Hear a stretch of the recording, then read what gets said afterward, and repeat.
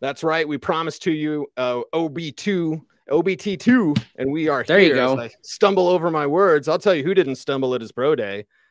Professional segue. It is Bo Nix. Nice. Is Bo Nix the guy, Mace? Like we look at all these options for the Broncos and move up for Drake Maye, move up for JJ McCarthy, because they're going to have to for both of those players. But Bo Nix will probably be there at 12. I think he's a top 15 pick. I think he has first round tools. I have him graded higher than JJ McCarthy. So are we collectively just kind of overlooking a guy that may be a perfect fit for Sean Payton? Possibly. He doesn't have all the tools on his tool belt. You'd like it if he could push the ball down the field more. I don't make too much of the whole greatest completion percentage in FBS history because, let's face it, there's a lot of short to intermediate stuff. But that being said, he does have this metronomic consistency on the short to intermediate stuff. Think last year how many times you saw Russell Wilson miss a running back in the flat. The thing you can say about Bo Nix is he doesn't miss those. Right. And I will say not this, very Mace, often. As a former high school quarterback, it sounds so lame. A screen pass is hard to hit. Guy standing there, it's somewhat close. It's usually with the defense coming at you, like, because you have to lure the defense in. And of Bo Nix's passing attempts last year, 150 at zero rate. This is from the great Mike Tanier. So look at his Substack. 150 at zero or behind the line of scrimmage. Those micro passes. 143 of those were complete. That's a tougher throw than people think. Now, when you talk about how many throws are at or behind the line of scrimmage, there are going to be people who say, well, that was a critique of Russell Wilson, too much behind or behind the line of scrimmage or at the line of scrimmage, right? But Russell Wilson was missing some of those from time to time. And also, I mean, you speak of the screen passes. You do have to draw the defender to you. And if you are a Russell Wilson type who is looking to escape the pocket outside, they're not going to rush you with the same vigor. And then they're going to play back a little bit, and that's going to cut into the lanes that a target on those plays is going to have. Of course, the other issue is when you tried those screen passes to Joel McLaughlin was getting the ball for a while there. 70% of the time he was on the field, so that was a tell. And so that's something you have to work on too. Yes. But yeah, it's intriguing now to think about Bo Nix and to think about what he could do in the rhythm and timing elements, because 95% of what Sean Payton's going to ask of his quarterback, keeping you on schedule, Bo Nix is going to be able to do. Again, you're concerned a little about the deep outside stuff, but he'll use the middle of the field. He'll work the screen game. I think it's just that maybe because he's so metronomic in how he goes about things, and also you're looking at the transition schematically from Oregon's offense to the NFL. It's a different game. You're not going to be able to spread teams out horizontally pre-snap in the same way that you can at Oregon. That's a concern too. You are making a projection, but accuracy ought to transfer for the most part. Yeah, and pass placement, which is never a problem for Bo Nix. So, yeah, with Sean Payton, I think it looked pretty good. Mace, there's a couple of reasons why I like Bo Nix. If you sit at 12, I say his attitude. He's got some fire. We've talked about that. I like that. And I also look at the fact that you get a guy that's not a robot per se, but will be system sound. And if you're Sean Payton and you want someone that's a conductor of what you've written for your orchestra of an offense, Bo Nix can be that conductor. Exactly. And you said metronome. I'm thinking about music. No, but I think that's accurate, right? Like, tick tock, tick tock, tick tock, right? That's when I watch Bo Nix, it's a rhythm, right? It's a consistent rhythm that he gets into. That's his strength. He does have some mobility. He can take off and make plays if it's not there. I come back to the Senior Bowl where I thought he did struggle to diagnose things downfield. But as I've said before, you maybe give that a pass because he's working with new receivers and they did not take the time in practice 7-on-7 to get the timing right, which I think affected him as he found himself under a heavy rush, especially in those first 2 days of practice that we saw down in Mobile. So this is going to be one of those things where you say, okay, it's the film and the body of work more than what happened in that particular week that you're going by. And even though a lot of mock drafts don't have Bo Nix in round 1, the clamor for quarterbacks is such that I think he will end up being in round 1. And if you really believe Bo Nix can run this offense and you're Sean Payton, don't trade down and roll the dice. Maybe you can get him. No, just make the pick. If you believe in the player, make the pick. No doubt. Make the pick, get your guy, and then let's flip and go Broncos. And the nice thing about Bo Nix is we've seen him in multiple systems. Everyone thinks Oregon, but also transferred. So you have multiple film.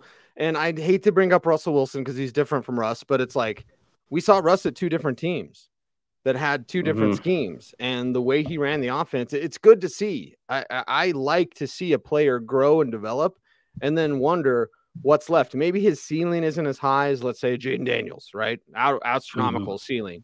But, level-wise, Mace, I think he could start week 1. Yeah. He probably, if you compare him to JJ McCarthy and Drake Maye, he may not have the same ceiling as those two long-term, but short-term, who's the most likely to be ready? It's Bo Nix. And now that we're having a conversation here, again, quick change. You could bring in Ryan Tannehill, Jimmy Garoppolo to be a bridge. Those are names that are still out there. However, if it's status quo, if it's Jarrett Stidham, Ben DiNucci, and you throw Bo Nix in there, is there a real shot that Bo Nix could be your week 1 starting quarterback? Yes, there is a real shot. There are probably some things that Bo Nix is going to step right in and do better than Jarrett Stidham. Now Stidham can run a rhythm and timing based offense, but as we saw, especially in the Raider game, the accuracy wasn't there for Jarrett Stidham in the way that it appears to be there with Bo Nix. And by the way, that accuracy is why occasionally, I know Field Yates of ESPN mentioned this briefly when he was on with Mark Schlereth and Mike Evans on 104.3 The Fan on Thursday morning. That is why the name Drew Brees does come into the conversation. Field Yates' quote, and Yates was at the Oregon Pro Day on earlier this week, was, quote, "When you squint, you see some Drew Brees in him," unquote. Not saying he's apples for apples, but that there are some traits there. Yeah, and everyone's going to look great at a pro day, okay? So we'll take that. And a pro day is like 0.5% of your grade, in my opinion. But it is nice with boots on the ground from a guy like Field Yates, one of the most respected guys out there. And we've got 3 quotes, 3 clips here from Field Yates, one on leadership, one talking about how he's going to impress teams, and one on how he will impress teams. So, Mace, let's set these up because I think they're very relevant to our conversation about Bo Nix, who could be the Broncos quarterback. Yeah, let's start with the one where he's talking about what he can sell NFL teams, where Field Yates is talking about how Bo Nix will sell himself to NFL teams, and he specifies it's the processing. You have that one? I hope this is the right one, so let's play. I left the Bo Nix Oregon Pro Day thinking to myself, Bo Nix is going to go to the pre-draft visits, which are oftentimes the first time that some coaches, not all, but some coaches, get the chance to meet these prospects because obviously they're not on the road during the season, and so few teams are sending large contingents of coaches to the combine anymore. And I thought to myself, he's going to make so many coaches such big fans of his because the football intellect is exceptional. That wasn't the one. Wrong one. As it's rolling, I'm doing the Family Feud. Survey says. How about this one? This is the one, I'm pretty sure, because the other one's on leadership, but this one is the one too. And again, I think it's very juicy here. He told me after the pro day that the trait that he thought maybe could most sell NFL teams is its processing. And that certainly shows up on tape. It's not just being able to put the ball accurately where it's supposed to be, but also knowing in a fast period of time where it's going to go, which can create run-after-catch opportunities. So I do think that Bo has a pretty clearly defined set of skills, and I do think that's going to appeal to a lot of teams. And if you told me he goes 12th to the Denver Broncos, I would say I buy it. Okay. Bingo. When he says it's the processor, but also, quote, knowing in a fast period of time where it's going to go, which can create run-after-catch opportunities, unquote. Run-after-catch is such a vital trait in the Sean Payton offense. And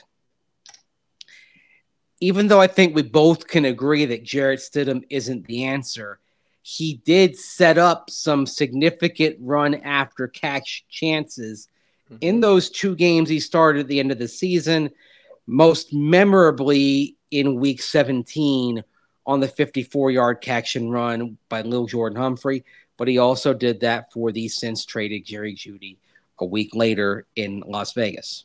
So imagine then for a moment if you can set that up with Marvin Mims Jr., and that's where it gets interesting. And I could see Sean Payton looking at Bo Nix and saying, okay, he doesn't have everything, but Drew Brees didn't have everything either.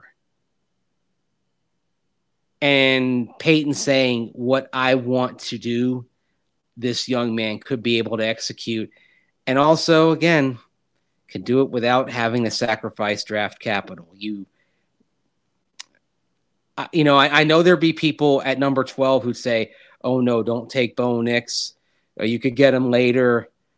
If you've decided he's the guy, don't mess around here.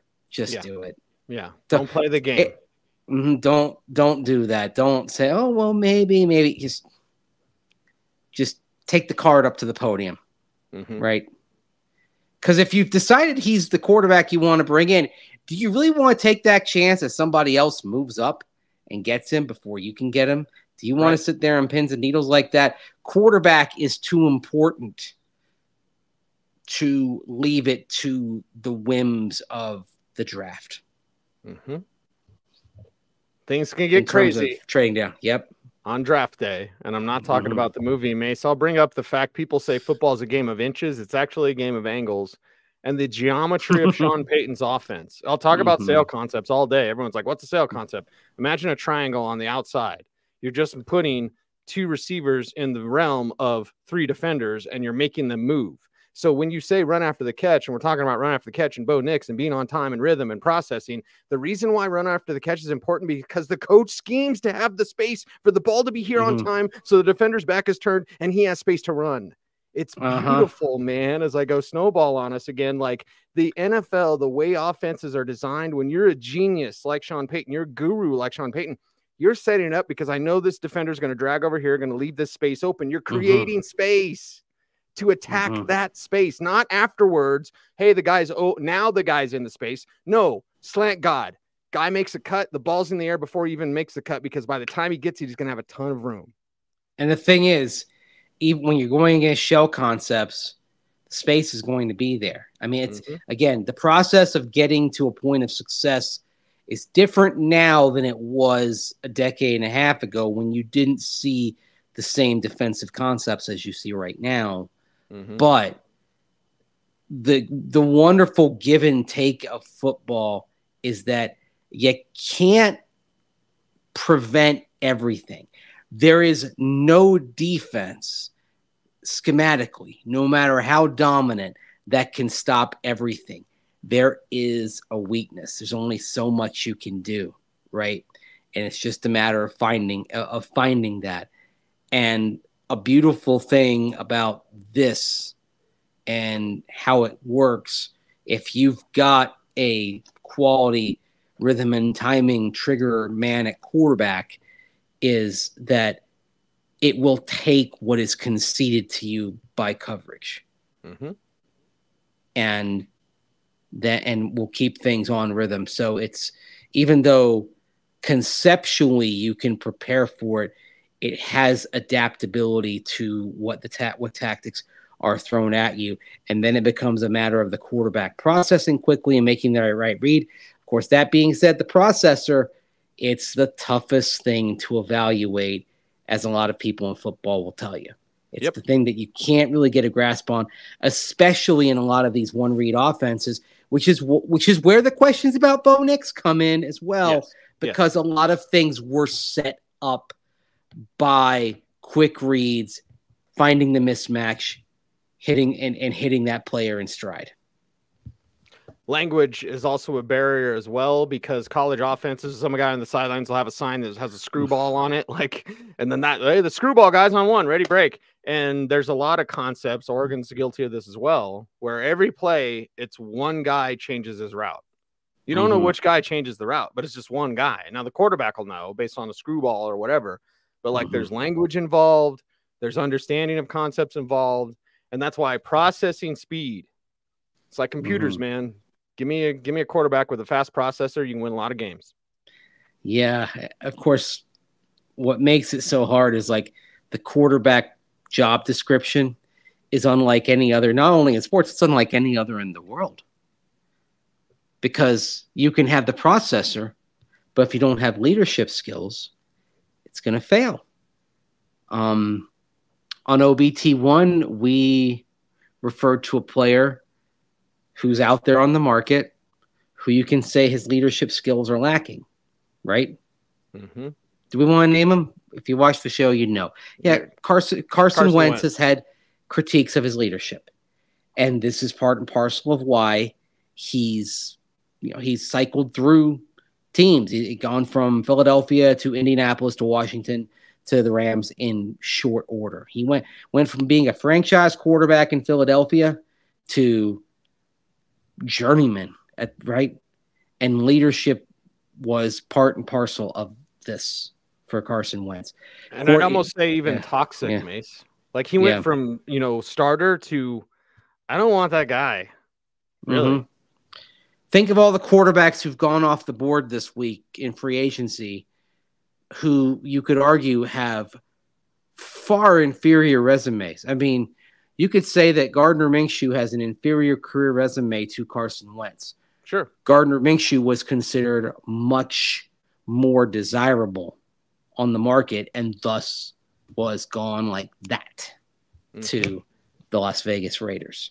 But it's a reminder that there's so much involved in the job description, and it's so tough. And that's why we're talking about the processor, we're talking about the accuracy, but it's also about leadership, and that is something that that did come up in terms of the discussion at Bo Nix at his pro day. And here's what Field Yates had to say. But I wanted to learn more about the kind of influence that Bo had on that Oregon program for the past couple of years and how that might translate to the NFL level. And I had an idea of how Bo was regarded, but it was reinforced and strengthened over my time in Eugene of just how much of a leader he was for that program and just how much he commanded the respect of every tentacle of the Oregon football program and really the Eugene community. So I think that it's fair to say the leadership and the football character of Bo Nix is going to be very, very appealing to NFL teams over the next 5 or 6 weeks, whatever it is, until the NFL draft. Community as well. That's another thing. It's not just about even the locker room. Mm-hmm. It's about entire organization, even to some degree a fan base. Yep.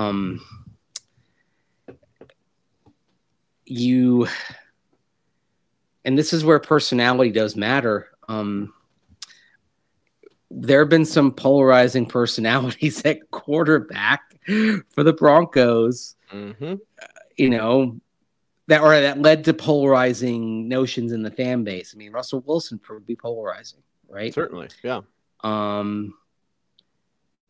Tim Tebow was certainly polarizing.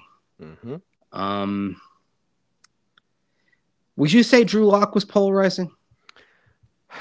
just because his stands were so like crazy, like he could make it. Like he needed rehab. He needed Seattle.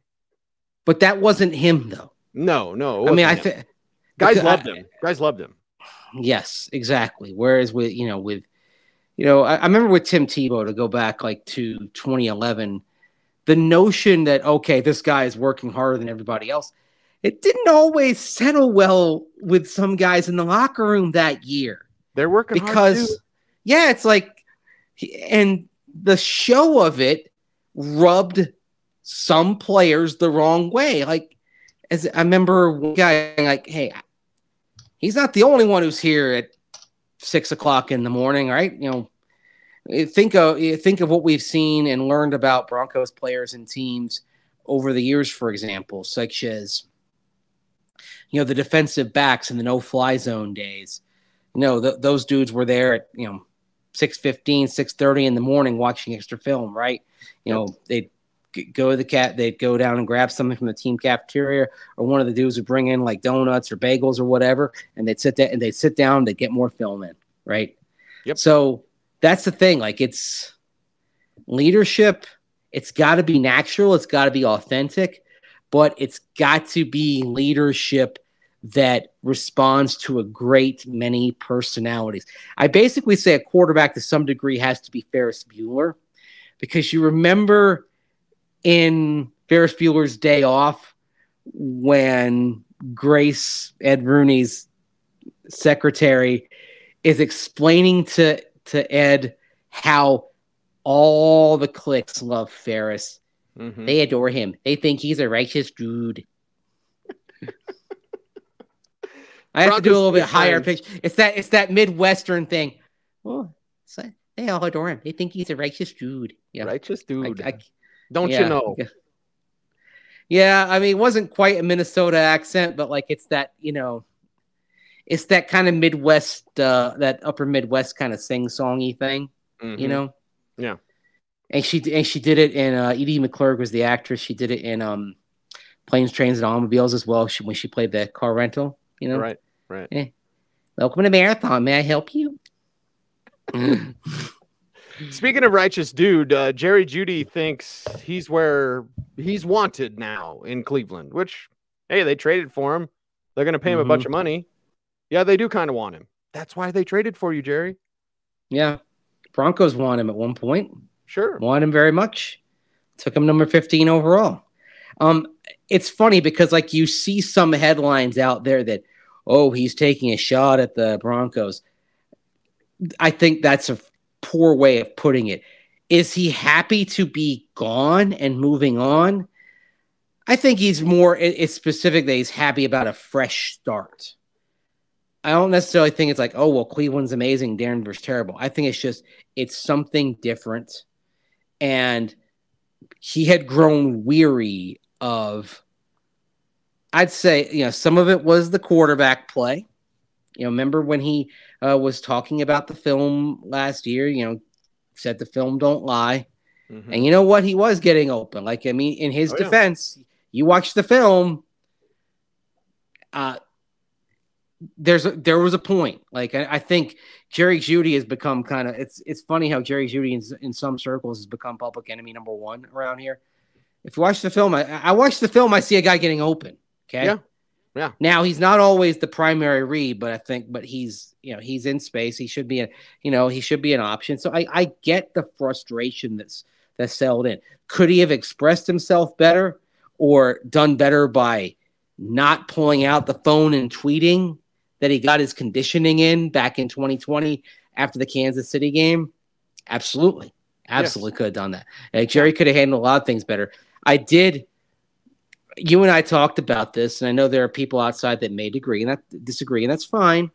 I did see Jerry Jeudy acting in a much more mature manner over the course of the season, especially after that October thing.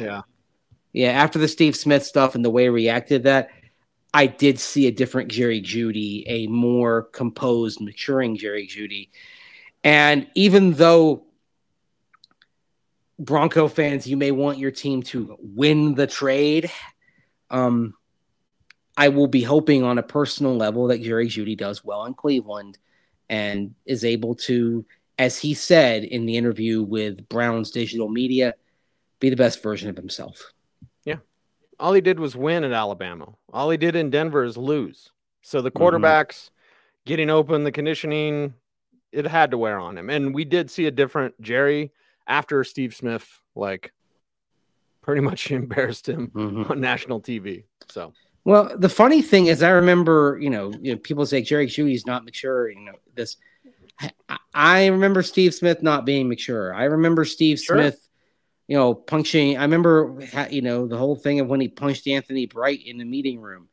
Shoot, 7 years into his career, 8 years into his career, his 8th season, I saw him punch Ken Lucas in a practice. Right? Like, literally, I was on one side of the field. They went out on the other, and he was suspended the last 2 games. The thing with Steve Smith, and I think also with Jerry Jeudy, he works at his route running craft. He really does. Yes. And Steve Smith works his tail off as well. Now, what I'd like to see Jerry Jeudy do is become a little bit more of a master of the playbook and everything. But I still think there's some untapped potential there. I'm not saying he's going to become Steve Smith. In my opinion, Steve Smith should be a Hall of Famer.